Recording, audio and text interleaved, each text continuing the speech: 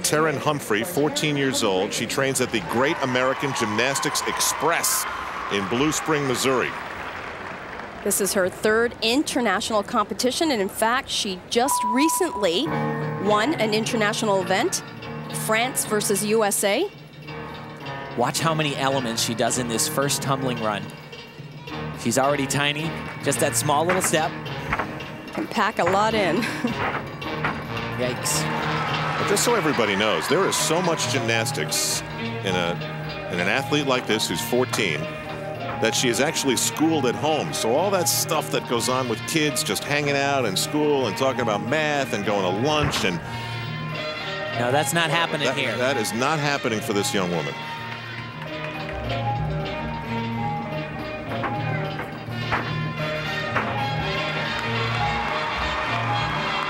Terin says that her idol is Elise Ray, and she definitely hopes that she'll be representing the United States one day, as soon as 2004. I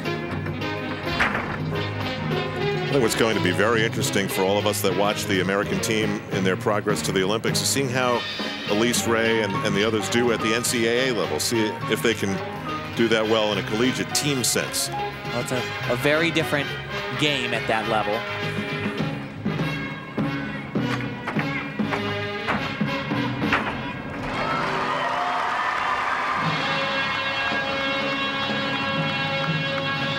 Wow, there's some exciting new talent on this team. Another great athlete right here.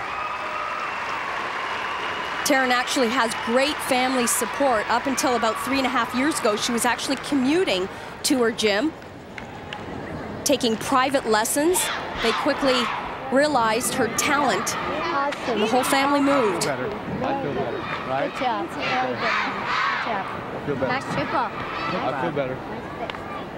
It is important to note, though, Al, you bring up that point that they don't hang out at the mall, but I tell you, these kids, and they are kids, they wake up every morning, and the thing that they want to do most is go to the gym. It's their playground, and their best friends are there. I wasn't hinting that anything great happens when you hang out at the mall. Coached by a husband and wife team, the Fawns. Terin Humphrey gets a 9.525.